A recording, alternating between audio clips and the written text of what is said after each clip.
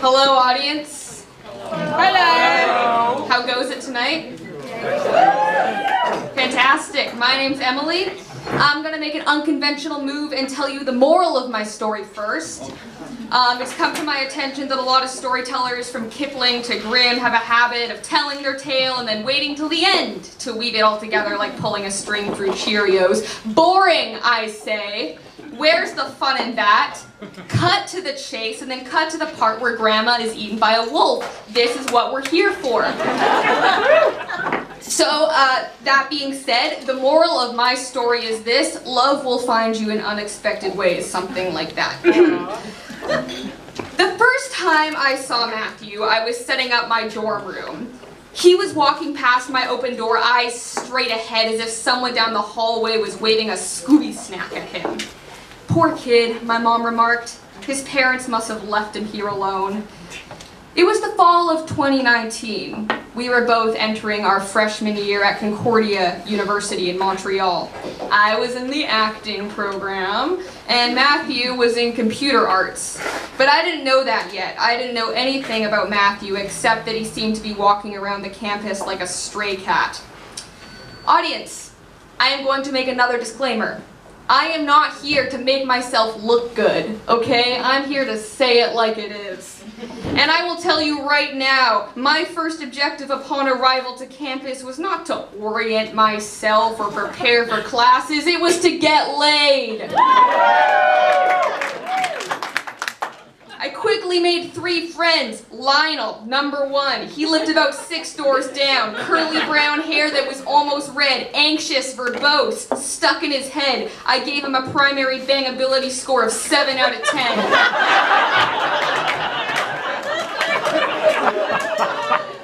I love this kid. Don't break character. Christopher! He claimed he wasn't gay, but once in the middle of the night during a fire drill, I watched a mystery man exit from his dorm in a robe. Chris was aloof, intriguing but unavailable. Bangability score 11 out of I wasn't loved enough as a child.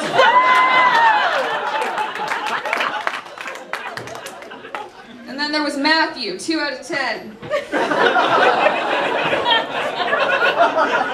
A week later, I had not banged anyone. Instead, I was becoming increasingly disillusioned with my acting program. I was disheartened by creaky theaters and storage wings that flooded.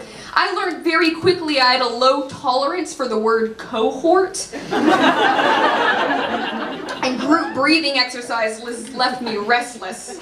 At the end of the day, I would take a bus back to residence with Matthew. It turns out we shared a schedule.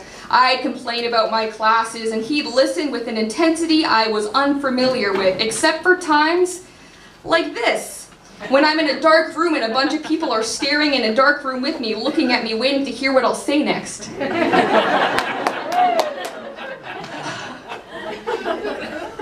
Here are 2 things I liked about Matthew. 1, Matthew rarely spoke, but when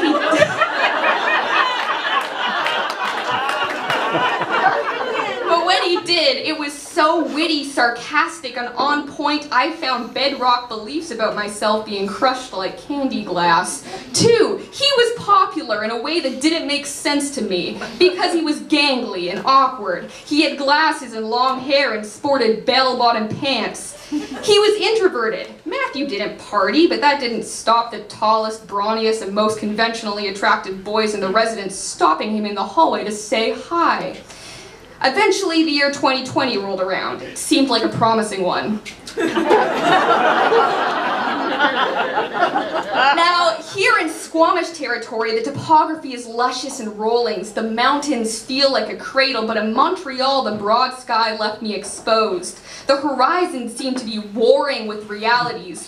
On Boulevard de Maisonneuve, the Webster Library had a large clock counting down the minutes until it was too late to do anything about climate change.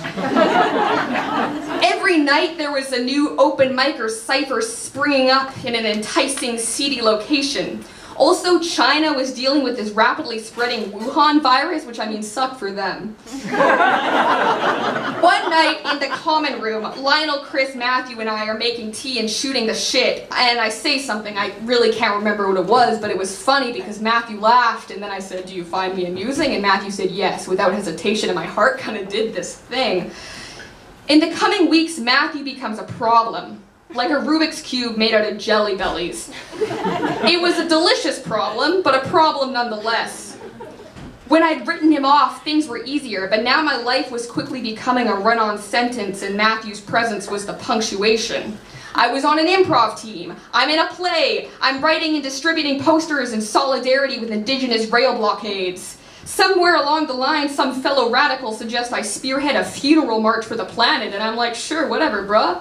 Also, the Wuhan virus is now called COVID-19, and it's in Europe now, which sucks for them, I guess. One night, I tried to meditate, but I can't meditate. I can't breathe. It's awesome. I asked Matthew to come over. When COVID-19 finally hits Montreal, the students become like feral guinea pigs, roaming in packs along boulevards, taking mental notes of supermarket ruins and antiquated, gender-segregated school entranceways, places we would inevitably conquer when society collapses. The cafeteria serves us food in pre-wrapped portions. Over lunch, I tell Matthew that I'm thinking of going back home to Vancouver and not returning. When I ask him what he thinks, he says, "I can't tell you what's best for you." And I start to cry a little bit. The dorm shut down. My friends leave. Matthew's family comes to pick him up. I beg him to keep a vine I've been growing in my room that I call TikTok.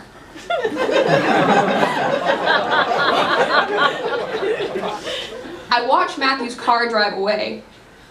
Then I get on a plane, and I never see him again.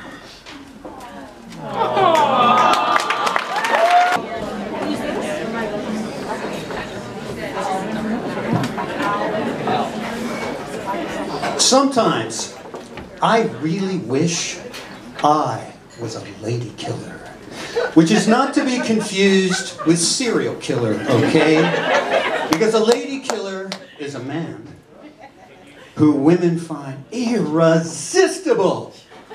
But that's never going to happen for some fairly obvious reasons. I mean, I don't have the looks. Don't look the card. I don't have, make it so, the charm. I don't have the style. And most importantly, I don't have the confidence. And I don't have the confidence because I'm conflicted. I'm like one of those cartoon characters. I'm sure you've all seen them. Every time there's an important decision to be made, an angel pops up on one shoulder and goes, "No, don't do it." And on the other shoulder, a devil pops up and goes, "Yeah, do it." Except in my case, it's not an angel on this shoulder. It's an unlicensed psychotherapist. They always tell me the same thing. You're going to attempt something you know you're not going to succeed at. Could it be an issue with impulse control? And on this shoulder, not a devil. It's a disbarred criminal defense lawyer. And they say to me, "You're not breaking any laws, go on." Now, an example of how all this can play out happened at this very Story Slam pre-COVID in the old venue back in 2019. And on that night, a young gal got up on stage, told a story about how she'd been raised in a Mormon household, how her whole life had been planned out for her, and how she rejected that and rebelled against it. And I liked the story. It was amusing, and it had a nice comedic pacing to it. So after the show, while the votes were being counted, I happened to step outside, and I looked over. And there she was, standing there by herself. So I decided to go talk to her. "No, don't do it." Go on, you're not breaking any laws talking." So I went up to her and I said, "Hey, I liked your story. I thought it had a nice comedic pacing to it. You ever thought about trying stand-up comedy? Because you know, with that Mormon faith of yours, you got an arsenal of material. Like, what's with all the wives? And they're all dressed the same." Now I'm going to stop right now to make sure everybody in this room is on the same page as me, okay? I know what's with all the wives. I know it is an indefensible brew of patriarchy and oppression with a little seasoning of pedophilia. I know that, okay? But understand this. The teenage boy that lurks inside of me cannot fathom how you can have multiple wives and they're all dressed the same. It makes no sense. Unless they're all dressed like cheerleaders or Air France flight attendants, or those gals in North Korea, you must have seen them at those parades with the big missiles, and they're all wearing high boots and mini skirts, and they've all got machine guns, and they're just kicking it. I mean, mini skirts and machine guns. It was at this point, a young gal looked up from her phone and said, "That's a different way of looking at things." And right then, I realized that while I thought I was cruising down the highway of affability, I was slowly drifting towards the off-ramp for Harvey Weinstein Boulevard. And if you're not familiar with where Harvey Weinstein Boulevard is, it's at the intersection of creepy and old man. So I got out of there. I said, "Nice talking to you, hope to see you on stage again." And the minute I turned to leave, this one popped up and went, oh, that was bad. That was really bad. And now she's going to tell Susan. And Susan's going to confront you and she's going to go, "Al, I respected you, but now this, well, that's it. You're banned. Banned from Story Slam." And no help on this shoulder either, he looks at me. And after that, Susan's going to tell Brian. He's going to grab you with one of his big mitts, and he's going to pin you against the wall, and he's going to, "We don't treat people like that here." So did I learn anything? Did I learn anything from this experience? And the answer is yes, I did, and I'm going to tell you what it is, and you're probably not going to like it. This is what I learned. If that young gal did take my suggestion and do stand-up comedy, I got her opening line, and this is it. Picture me as young, blonde, and Mormon. So, I was brought up in a strictly traditional Mormon household in Provo, Utah, and right away, I know what you're all thinking, and no, I was not one of 10 teenage brides, okay? There was only 4 of us.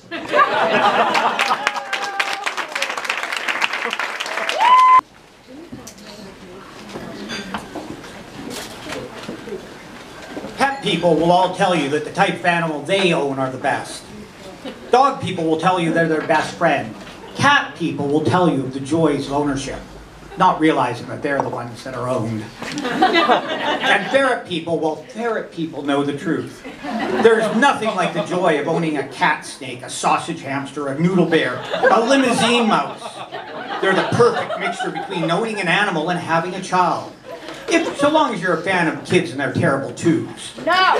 My ferrets could always bring me joy at the end of a long day, and one particular May long weekend had been a very long weekend.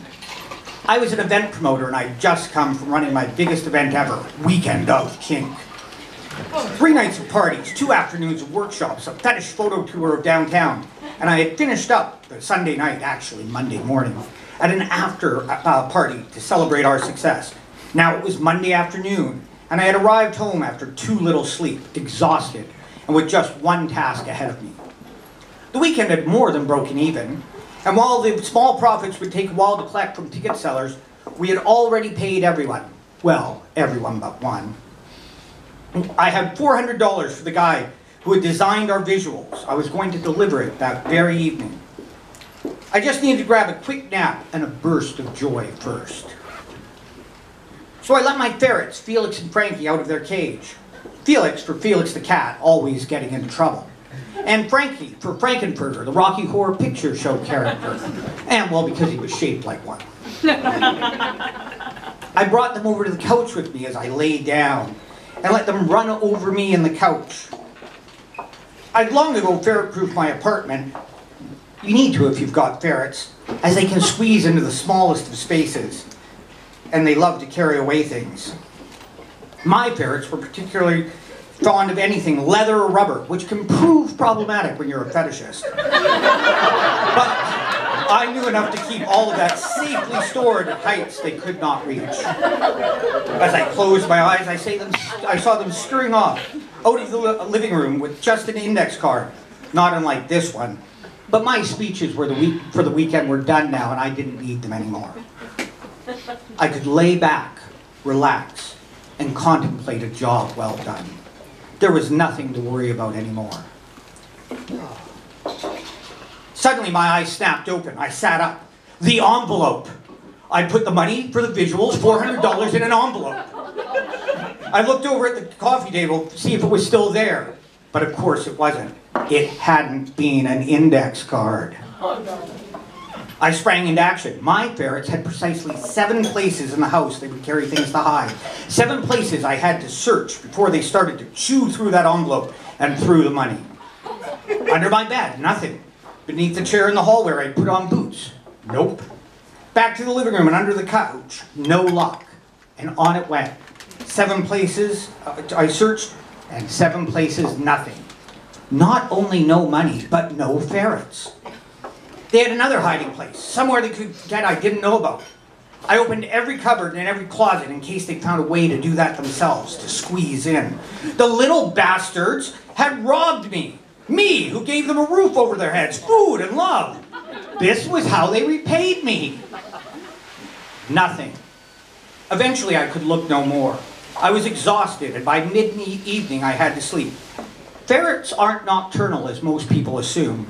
They're crepuscular, most active at twilight and in the pre-dawn. They're awake 6 hours a day, 10 at most. No doubt they were sleeping too, refusing to come out and return to their cage where I had left them a full 3 nights and 4 night days without the release they had come to expect daily. The next morning I awoke to ferrets scurrying over me. I was apparently forgiven, and it was time for Daddy to get up and play before he headed off to work. I had my ferrets, but where the F was the envelope of money? I'd looked for it for days, for months, for weeks, for months. I'd discover every time that my ferrets had not just 7 hiding places in my home, but well over a dozen. Yet none of them contained an envelope full of money. Eventually I gave up, until one day I noticed Frankie sneaking off towards the kitchen. He seemed to look around, as if to make sure I wouldn't see him, but I caught him out of the corner of my eye. In stocking feet, I quietly followed him, saw him disappear under the lip of the cupboards by the kitchen sink. He went under and then up. I grabbed a flashlight and got down on the ground, and there was a hole about the size of a loonie. I poked my finger through and found a cavity there. I grabbed a hammer to pull away the board. Lo and behold, there was a space about the diameter and length of one of my arms. Frankie stared back at me from a bed of paper. A lot of paper. Shredded paper. F me, F this, and F off. While I could never be certain of what all that paper was, they'd done a better job of shredding it than any machine from Staples could have. I was pretty sure I knew what made up part of their little nest.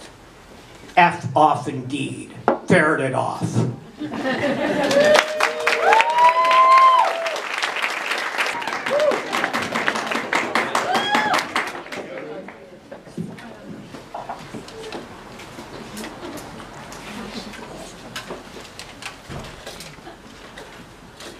Managing your emotions as a wedding guest is kind of like trying to turn milk into yogurt.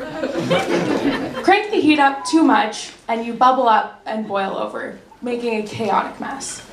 But not enough heat and you develop a slick and uncomfortable sheen. But if you heat the milk just right, you'll simmer gently and turn into something new. The last wedding I attended was in the summer of 2019 in Guyana, South America. I was there on a 2-year stint as a sex ed teacher volunteer with the US government, living with a host family and attempting to assimilate into Guyanese culture. I went into this experience expecting to form strong bonds with my host family and feel like I was making an impact on the communities I was gracious to be a part of. But while my 4- and 6-year-old host siblings and I got along like a house on fire, I was never close with my host mother and was always uncertain if she liked me. We would cook together and make small talk, but anytime someone else was in the room, I'd be ignored. After 7 weeks there, I was increasingly uncertain about my purpose there as a volunteer, but increasingly more certain that my host mom did not like me.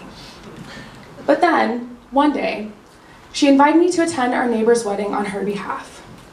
Despite my doubts, I leapt at the chance to experience more of Guyanese culture, undeterred by entering this new situation alone.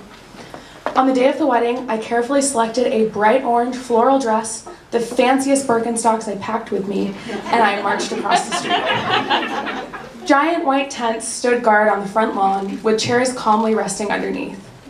Some guests had already arrived, and there didn't appear to be a seating plan or an usher. Given that I didn't know the neighbor, the couple getting married, or any of the guests, I thought it would be safest to sit in the back row. Once seated, though, I did the worst thing that you could do at a wedding. Think.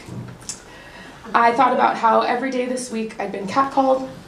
I thought about how lonely I felt. And I thought about how my host siblings feared my host mom's words more than her wooden spoon. But mostly I thought about who I thought I was. Who was I to presume that I was the one meant to help? And wasn't it arrogant to assume that help was even needed?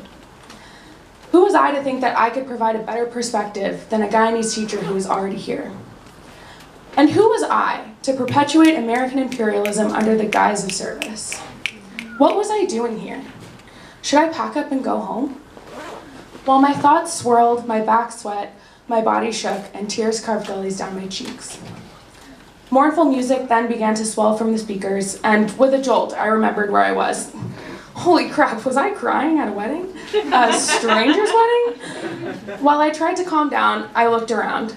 It's not that unusual to cry at weddings, and the older Guyanese gentleman next to me also was shedding some tears, but he probably had a closer relation to the wedding party. My breath was still shaky, and try as I might, I just couldn't stop the tears. Oh no, I was boiling over. Come on, Maya, calm down. You cannot be the most distressed person at a wedding, let alone the wedding of someone you don't know. As I tried to calm myself, I felt a hand on my shoulder, moving in the circles you'd use to comfort a small child. While attempting to calm me down, the gentleman next to me solemnly whispered, I understand. I understand. Losing someone is hard, even when it is their time to go. That made me stop crying. What? Losing someone?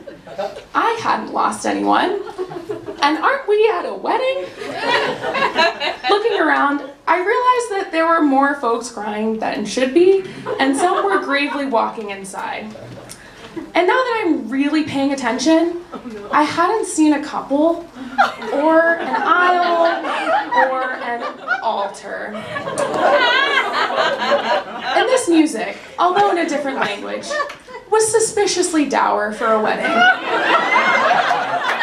It felt more like music for a funeral. What was going on? I recognized my neighbor over there. My host mom said it was a wedding, but it clicked. I wasn't at a wedding. I was at a funeral. Did I mishear her? But no, she mentioned it multiple times, and I asked her if my outfit was wedding appropriate before I left the house, and she said yes. What was going on? My kind steep buddy stood up, and as he walked away, he said, her body's resting inside whenever you're ready. Her body? Before I could help it, tiny giggles launched their way to my mouth. I wasn't just at a funeral, I was at a wake. And I had just been sobbing, and now I'm laughing at a wake. A stranger's wake, in my bright orange floral dress and my beaten down Birkenstocks. Trying to remain calm, I rose from my seat, walked through the house, and went to pay my respects before making a hasty exit.